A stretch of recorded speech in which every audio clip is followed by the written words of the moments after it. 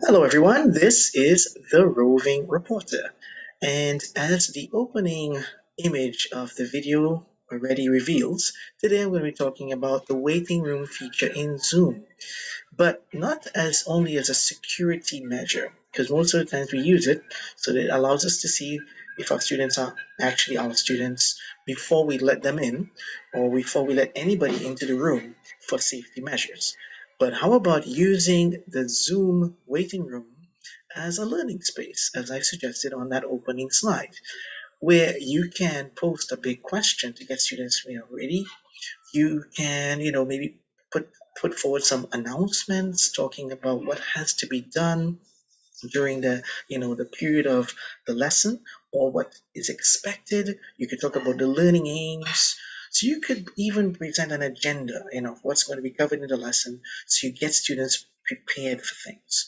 You can also present some quick revision exercises, a quick recap of what happened the previous lesson, so they're all ready to go when they come in.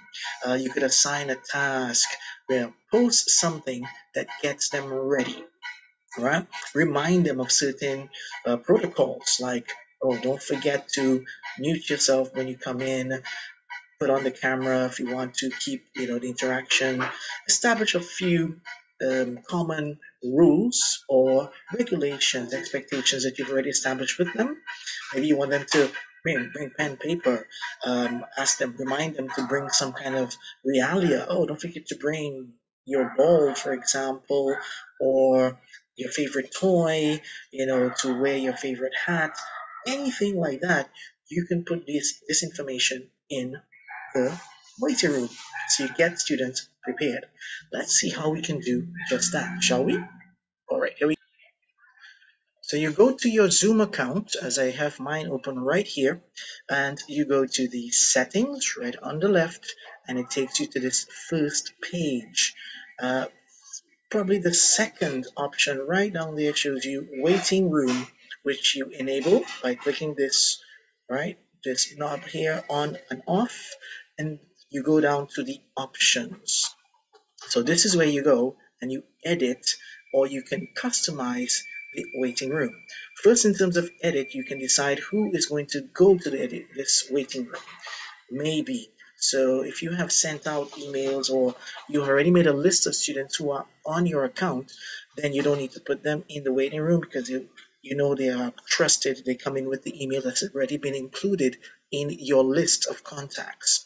So you can decide on this. You can also enable this format here. So if you get lost, a connection falls through, you can always put students back into the waiting room so they won't get lost. You can keep everybody organized like that. But the most important thing is going to the customize part, where you have like this. So you can upload an image, you can include an image like this. You can use this to also maybe encourage some thought before the lesson begins, maybe a provocative image to get them going. You can also send a quick message to also prepare.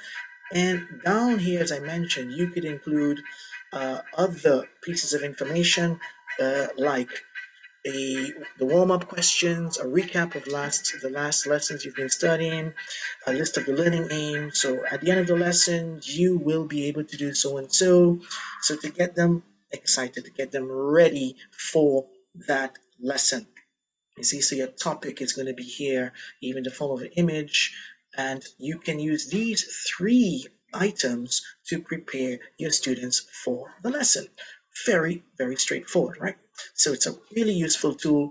I think, again, it's not just a matter of security, but also a matter of getting students ready for what's to come.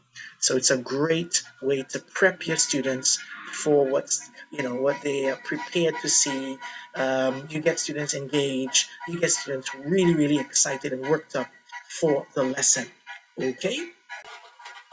All right. So to sum up, using the waiting room not just as a security feature, but as a learning space, a pre-learning space. So as the name suggests, a waiting room, we can use that opportunity for them to provoke some thought, stimulate some interest, and get students revved up for the lesson that is about to start.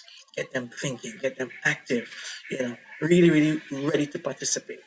Okay, this is the Roving Reporter. I hope you enjoyed the video, and I hope you make use of this if you're using Zoom. All right, don't forget to click on that like button, click on the bell to get notifications of videos like these and more. Take care. Bye bye.